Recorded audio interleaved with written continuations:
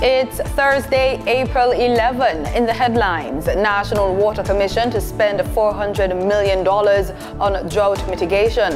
In business news, MFS Capital Partners Limited acquires Microfinancing Solutions Limited. Regionally, Grenada to host Caribbean Tourism Organization Conference. And in sports, Adidas backs for lead sponsorship in Jamaican athletics. This is the news on PBC Jamaica. I'm Simone Absalom Gale.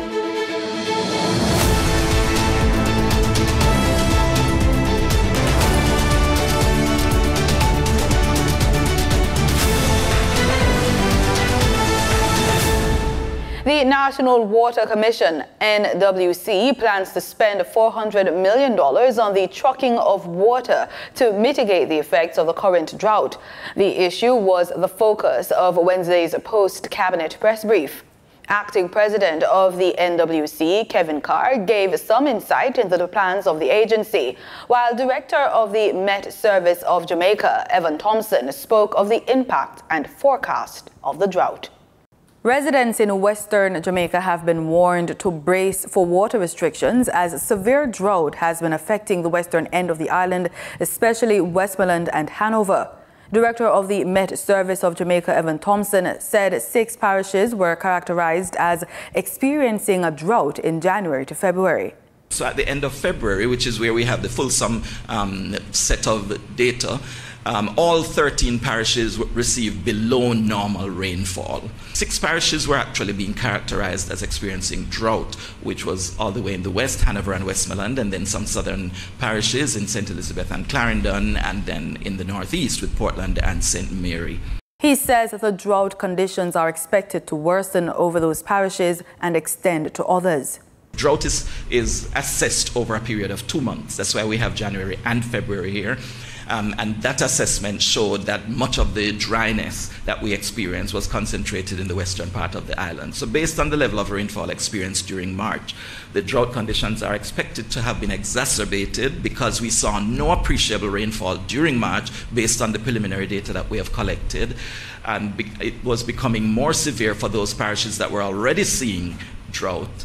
And we expected that it would be gradually increasing over other parishes because of the dryness that we've been experiencing in the past month, and of course going into April thus far. April, May, and June, we see that there is some improvement that is likely to occur.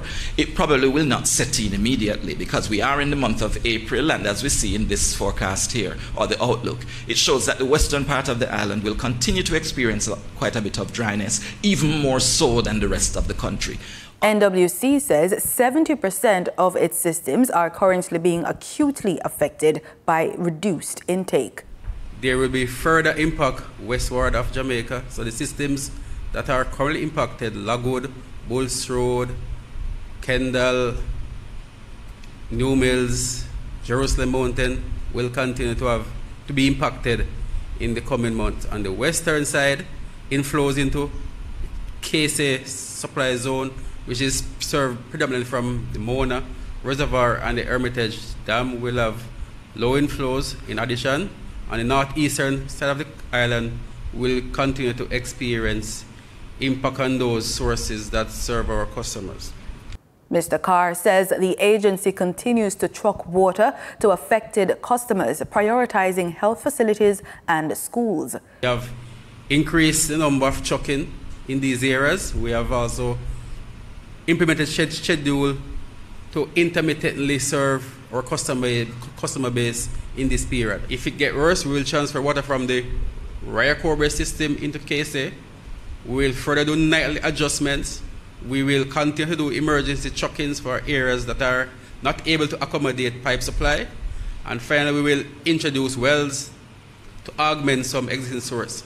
He notes that additional measures will be undertaken to reduce the impact on the NWC's systems across the island. The public is being urged to conserve on the use of water during this dry period. Concerns over the air quality still linger following a fire at the Riverton landfill in St. Andrew on Tuesday. Up to Wednesday, areas of the corporate area was blanketed with smoke from the landfill, which prompted a release from the Health and Wellness Ministry. Persons with respiratory illness such as asthma and other vulnerable groups, including pregnant women, urged to limit exposure by reducing outdoor activities. Closing windows and doors is recommended until the air quality improves. Jamaica's Chief Medical Officer, Dr. Jacqueline Bessessa McKenzie, added her voice to the matter. Persons prone to respiratory problems should be particularly careful and have your rescue medications available, and if you are on medications, make sure to take them. Visit the health facility early if you are having problems. Healthcare facilities should be prepared for increased numbers over the next few days, as persons who are now being exposed may run into problems later.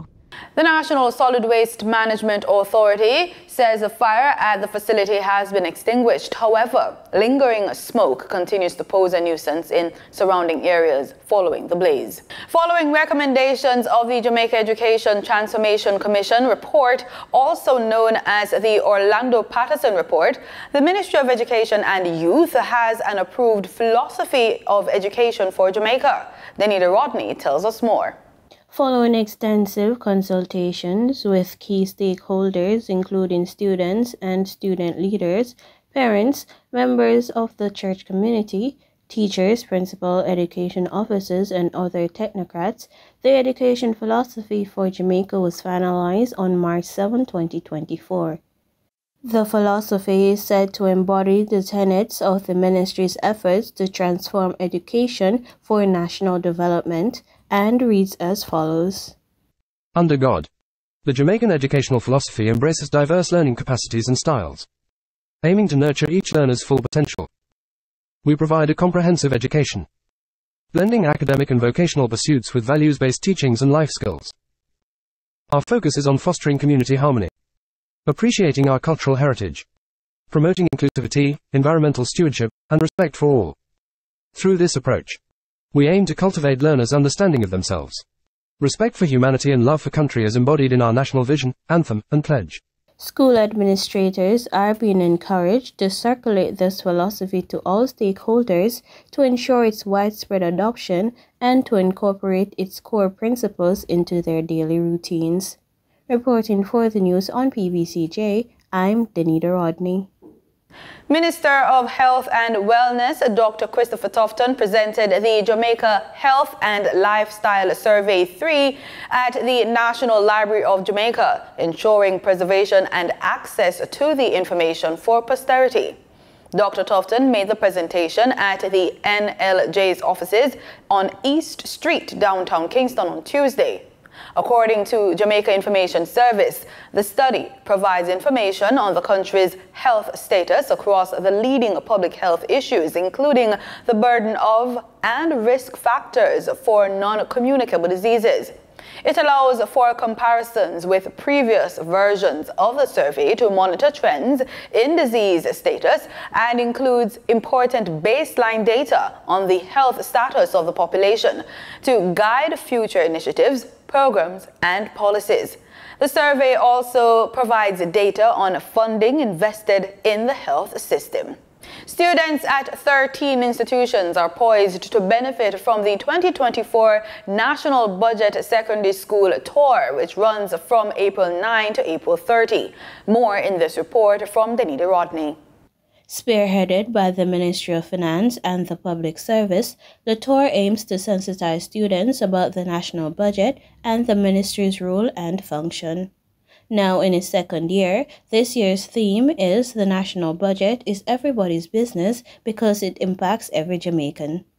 Speaking to students gathered at St. Catherine High School for the 2024 launch on April 9, Minister of Education and Youth Favour Williams explained the importance of the national budget and how it impacts education. Out to entities, international entities, local entities, to help them, to ask them to donate buses. So these are some of the ways that we expand the budget for schools, by working with them to be in touch with some of our partners to provide these things. But I'm saying all of that is to help you to understand that in order for you to be here, State Minister at the Finance Ministry, Xavier Mean, urged students to learn more about the national budget. If you do not fully understand how the budget affects you, consider this. It is from the national budget we build schools, we repair schools, we build and we repair hospitals, we fix roads, develop infrastructure, national infrastructure, and so much more. Without the schools, you could not learn. Without the hospitals, you could not receive appropriate and adequate health care. Some students benefit from the PAP program. That is something that has to be budgeted for in our national budget. The tour will continue at Waterford High and Cumberland High on April 11, Bridgeport High and Greater Portmore High, April 12, Haile Selassie High and Normal Manley High, April 16, Ascot High, April 18, Jonathan Grant High and Jose Marti Technical High, April 19, and Eltham High and Spanish Town High, April 30. Reporting for the news on PBCJ, I'm Denita Rodney. Time now for the business report with Denise Williams.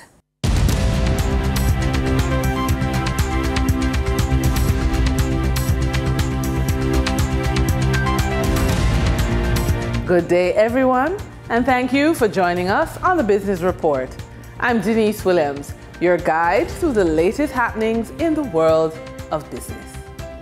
Regional Rating Agency Caribbean Information and Credit Rating Services Limited has moved its outlook for the JN Group from stable to negative. In a release, Carrie Chris says the negative outlook is based on the Jamaica National Group's subsidiaries reporting losses for 2 consecutive years.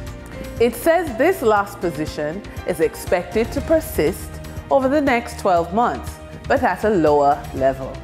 The ratings of the holding company reflect its good market position in Jamaica, with subsidiaries in the United States, United Kingdom, and the Caribbean. Carrie Chris says those JN subsidiaries continue to provide diverse income streams and support. The rating agency says the outlook could improve with an expansion of the group's product and service offerings and/or improvements in operating efficiency. MFS Capital Partners Limited has advised that the company has successfully completed the 100% acquisition of Microfinancing Solutions Limited. The transaction, which was first announced at the end of 2022, was finalized in time for the close of the company's third quarter on March 31, 2024. This transaction marks the first major deal executed since the company was acquired in 2022 and subsequently renamed. Microfinancing Solutions is now the flagship operating entity in the company's portfolio. During trading on April 10, 2024, the top 3 advancing stocks covered the finance, technology, and energy sectors on the Jamaica Stock Exchange. MPC Caribbean Clean Energy Limited JMD shares advanced by 15% for a $12.37 price increase to close at $94.86 with 100 shares traded. T-Tech Limited shares advanced 10.95% for a 22-cent price growth to close at $2.23 with 7 shares traded. QWI Investments Limited shares advanced 10% for a 7-cent bump in price to close at 77 cents with 6,640 shares traded. On the declining stocks that traders experienced on April 10, 2024, the top 3 losers covered the investment, microfinance, and manufacturing sectors. Lasco Financial Services Limited declined by 18.42% for a 35-cent price slippage to close at $1.55 with 57,232 shares traded. Blue Power Group Limited declined by 13.08% or a 42-cent price drop to close at $2.79 with 18,519 shares traded. Epley Limited declined by 9.95% for a $3.98 price drop to close at $36.02 with 6,286 shares traded. Over on the Twin Island Republic of Trinidad and Tobago Stock Exchange, trading on April 10, 2024, registered a volume of 161,745 shares crossing the floor of the exchange, valued at $2,259,323.47 Trinidad and Tobago dollars. Massey Holdings Limited was the volume leader with 77,673 shares, changing hands for a value of TT $339,611.37, followed by Trinidad and Tobago NGL Limited with a volume of 14,747 shares being traded for 119,464 Trinidad and Tobago dollars and 83 cents. Moving from the money moves of investors, executives, and companies, we turn to the Forex market. On April 10, 2024, the Bank of Jamaica reported that US $81 million was bought from Forex traders, while US $85.1 million was sold to Forex traders. Buying directly from the Bank of Jamaica, foreign currency traders sold the US dollar for $155.69 and bought the US dollar for $154.29. The difference between the buy and sell rate was $1.64, which represents a profit for Forex traders for every US dollar traded. Canadian Forex traders earned a trading profit of $1.42 from transactions with the Bank of Jamaica. The Canadian dollar was sold at $114.63 and bought for $113.21. For traders looking at the British pound, they pocketed a profit of $2.13, selling it for $195.89 and buying it for $193.76. For our credit report tip of the day, diversify your credit portfolio. Cultivate a diverse mix of credit accounts to strengthen your credit profile. This could include a combination of credit cards, installment loans, and mortgage accounts. By demonstrating responsible credit management across various types of credit, you enhance your credit worthiness and position yourself for favorable lending terms in the future. And with that, we wrap up today's business report. I'm Denise Williams. Appreciate your company. Stay well informed, stay ahead of the curve. Until our next update, take care. Thanks, Denise. In regional news, Grenada will be hosting the country's next Sustainable Tourism Conference to be held later this month from April 22 to April 24. Beverly Telesford reports for GBN News. Adam Stewart, Executive Chairman of Sandals Resort International, will be the keynote speaker at the Caribbean Tourism Organization's Sustainable Tourism Conference, which will take place in St. George's, Grenada, later this month. Colonel Grant Hashtialik, Chief Operations Officer at the Grenada Tourism Authority, said this conference is the Caribbean region's premier event, which creates an avenue for high-level networking and regional dialogue on issues, challenges, and opportunities for sustainable tourism. We have over 40 speakers that's going to be coming to Grenada to discuss the matters that are facing Caribbean tourism, its sustainability, and where we go from here. The program is designed in such a way where we have panel discussions, master classes, and also study tours. And at the study tours, we will have those participants having a sense of what Grenada is doing on a sustainable tourism perspective. So we have some tours that are designed for them, and they'll also be going to Carriacou as well. So the programming, right? So the programming starts on Sunday, and that starts with the media breakfast and orientation. And that's going to happen at 6 Senses, and then we roll straight into Monday. And on Monday, what we're going to be having is the official opening ceremony, and I will go straight into the keynote speaker, who's going to be Adam Stewart. and then that rolls into the different panel discussions, etc., for the rest of the day. With the presence of over 20 regional and international media and 25 Caribbean tourism organization members, Hostialic hopes that this provides a perfect opportunity to expose pure Grenada to the world and what's unique about us. The sessions will take place at the Radisson Grenada Beach Resort Convention Center. However, there is a registration process for the event. What we hope to achieve is to really be able to lock down who we are as Pure Grenada, the spice of the Caribbean. We really are a sustainable brand. We really are about our sustainability, our ecosystems, our community work. Civil society does so much, and I mean, this actually then falls on Earth Day as well. And I know that community, be it SPECTO and other organizations, they're actually getting ready to do a lot of significant work. So for us, we want to be able to bring to the table at this conference, what sustainable tourism means for Grenada, because of course, registrations. We have a lot of regional, international registrations thus far, but of course we're calling on the local community to also register because we need them to participate. Their voice is important as well. Belize and Taiwan have shared diplomatic relations since 1989, and since then their ties have only grown stronger.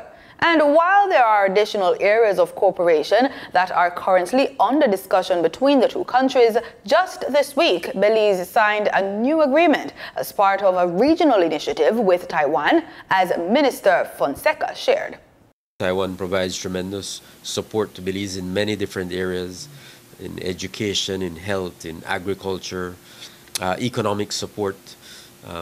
So we are discussing a number of projects, but those are still at the discussion stage.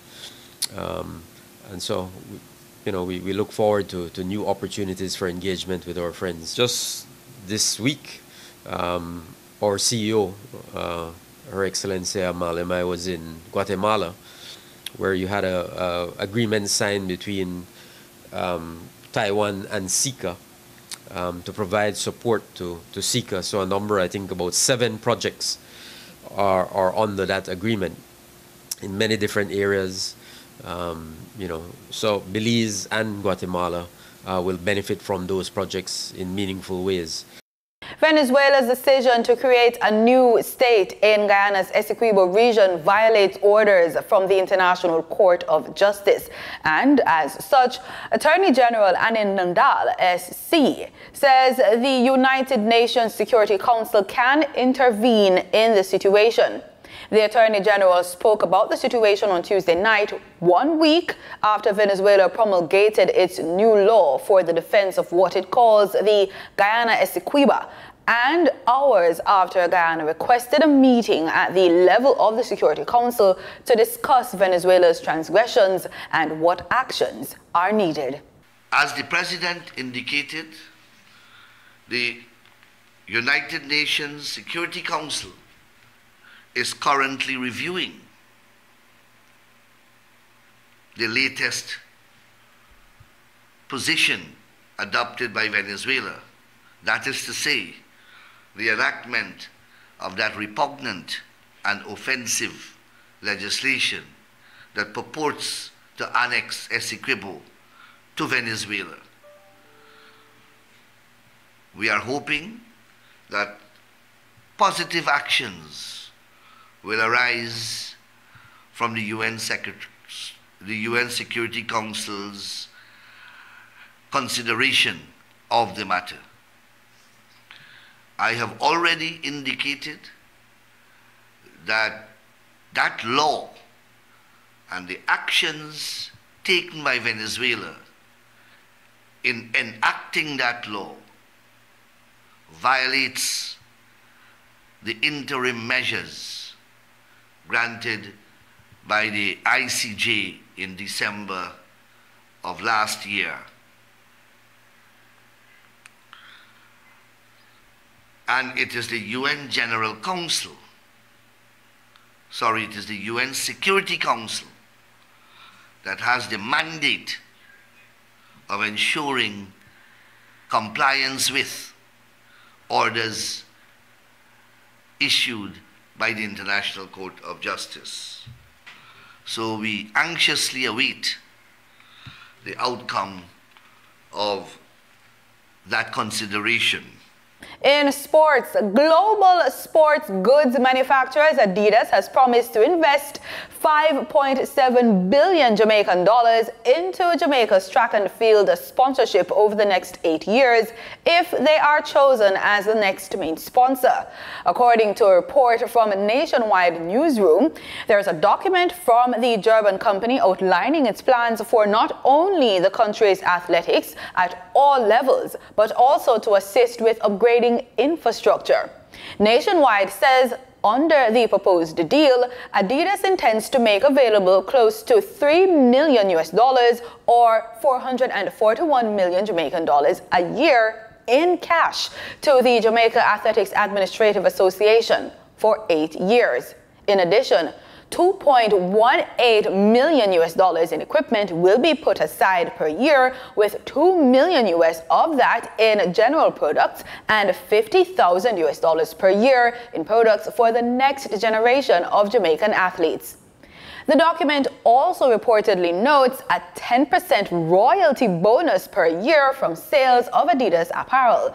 Also, in the alleged proposal, Adidas says it will put aside a retainer for the JAAA of $2.5 million or Jamaican $37 million per year for 8 years. The Cricket West Indies 4-day championship resumed on Wednesday with matches throughout the region, including at the Sir Frank Worrell Ground at the University of the West Indies St. Augustine campus, where the Trinidad and Tobago Red Force took on combined campuses and colleges. It was a slow going for Red Force, being invited to bat first. They lost Vikash Mohan for 4 and Jit Gooley for 8, before Keon Otley and Jason Mohammed steadied the ship and picked up the pace. Otley fell 3 short of a half-century in the 26th over, but the scoring responsibilities were embraced by the veteran Mohammed as he registered his 2nd century of the championship, hitting 157, which contained 22 fours. But he was not the only 3-figure hero on the day. Amir Jangu employed some aggression to also reach that milestone with 151 not out. He had 13 fours and 6 sixes as the Red Force amassed an impressive 374 for 4 at the close of play. Getting the wickets for CCC was Amari Goodridge with 3 for 37. The other not-out Red Force batter is Anderson Phillip, who is yet to score. And that's it for the news on PBCJ. You can follow us on our social media platforms at PBCJamaica. Thank you so much for watching.